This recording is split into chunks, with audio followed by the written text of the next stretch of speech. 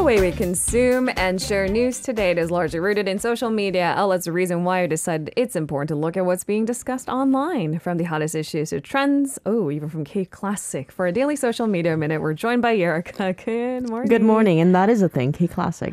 Putting K in front of everything. I'm just going to let it run its course. Eventually, we'll figure it out. Yep. Maybe there's a better way to go about it. But nonetheless, yes, K-Classic is in the spotlight. And even if you're not a big classical music fan, it's okay. That's why Erica's here.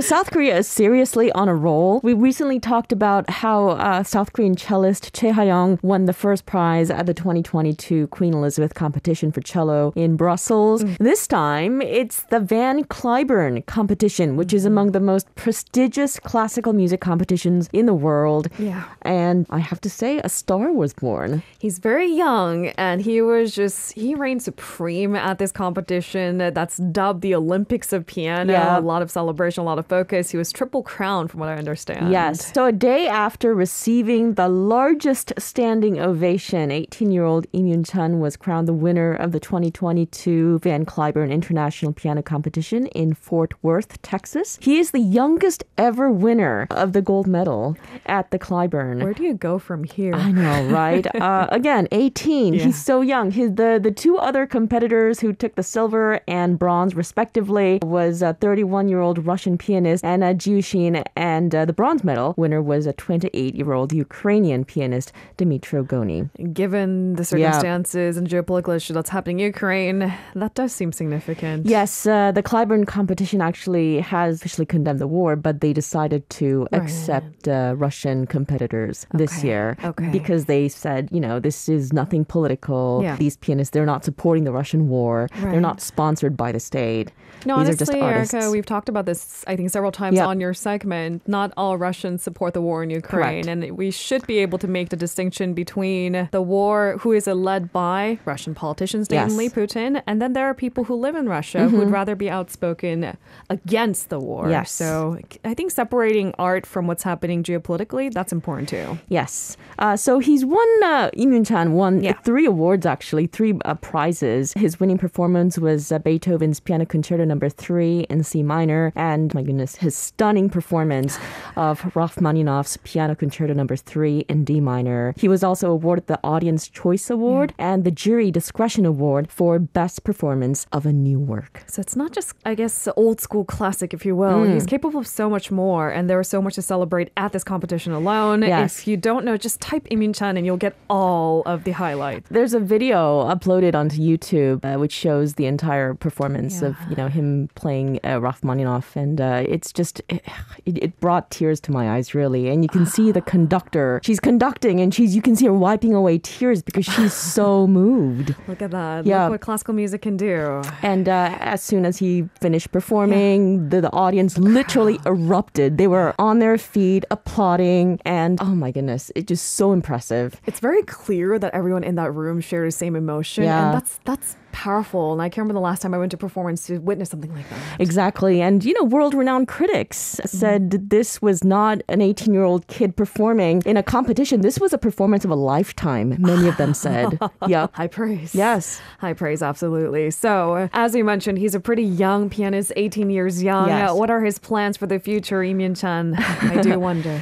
That's a good question. He said that he will have to wait until he returns to Korea to decide what to do with everything included in the first prize award. This is what he said. I am still a student and I feel like I have a lot to learn still. This is a great competition and I feel the burden of receiving this great honor and award, so I will just push myself to live up to the honor I received today. And he will discuss with his teacher, what he's going to do moving forward. Now, he's currently studying at the Korea National University of Arts under Professor Son Min-soo. And his first international recognition was after winning the second prize and the Chopin Special Award at the Cleveland International Piano Competition for Young Artists back in 2018. And that was his first international competition. And this is a big second honor, it seems. Tell us about the competition itself that happened in Texas. Yes, the Van Cliburn International Piano Competition was first held in 1962 in Fort Worth to honor Van Cliburn, who won the first international Tchaikovsky competition back in 1958. And the competition is held every 4 years. Okay. It's like the Olympics. It is like the Olympics. The latest event was supposed to be held last year, but was postponed due to COVID-19. Of course. Yes. All right. So there you have it. The Cliburn 2022 started with 30 competitors. Yeah. This Korean pianist reigned supreme over all of them. That's so exciting, I think. Exactly. And this is just the start of his career. I feel like we'll be hearing a lot more about him in the future. Lee Min-chan is a name to remember, to pencil, Yes. to keep track of if he returns to Korea and decides to have concerts. There is one coming up in October, by the way. That's, I guess, a no-brainer. Riding high off with the success of the course. competition. Why wouldn't you want to meet the fans up close and personal? And just FYI, because we are Social Media Minute, Yeah. the Cliburn 2022 webcast broke previous streaming records with a global online audience of over 9 million people following the competition from more than 170 countries. Who said classical music is niche? I know. It's apparently not, Yep. guys. 9 million people streaming at the Yes. same time. Yep. That's impressive. It is. All right, K-Classic here to stay. On to our second buzzword this morning. So if you've ever been worried about children and teenagers being exposed to undesirable contents online, it seems like there's another app that can notify parents of possible digital sex crimes. That's right. The Korea Communications Commission announced on Sunday that it's going to distribute a smart Safe Dream smartphone application that is equipped with the latest function, which notifies parents of illegal videos or perhaps indecent text messages on their children's social media. I wonder how the app works. Yeah, the app feature was recently added to this already existing app to prevent cyber verbal violence with its digital sex crime prevention functions. And using the app, parents can delete illegal and harmful videos from their children's smartphones. And they will also receive notifications if keywords related to digital sex crimes are used on their social media. So when a perpetrator lures a child on social media to meet in person or tries to send illegal videos, a notification is sent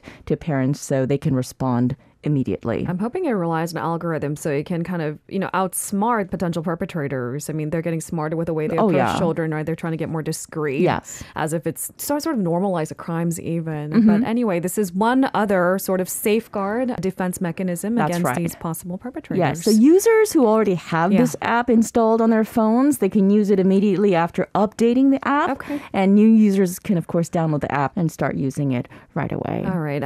We can't perfect the system overnight, but we do need certainly these barriers. Children and teenagers are frequent targets of sex crimes, and unlike adults, they might have difficulty recognizing as a crime or how to deter it even. It's difficult to directly cope with perpetrators if they seem to be an authoritative figure. So the initial response by adults, and a timely one, and a timely intervention is extremely important. Yes. Digital sex crimes, by the way, refer to various sex crimes that violate other people's sexual autonomy and personal rights in cyberspace. These include filming and distribution of illegal videos, intimidation, and grooming of children and adolescents, as well as sexual harassment, obviously, and luring children into meeting them. Okay, so keeping up with our children and teenagers, it seems to be really important that adults intervene in a timely fashion. I can't believe this is the world we live in, but we adapt, don't we? Yeah. All right, on to our final buzzword of the day. It's hot. It's humid. It's only June, but what can you do? You find solace near the beaches and in the mountains. What did you do over the weekend, by the way? You didn't do anything? I cleaned the house and then I called it a day, and I realized I hadn't used my vocal cords all weekend long. And when I came in this morning, I was having trouble brushing them up again.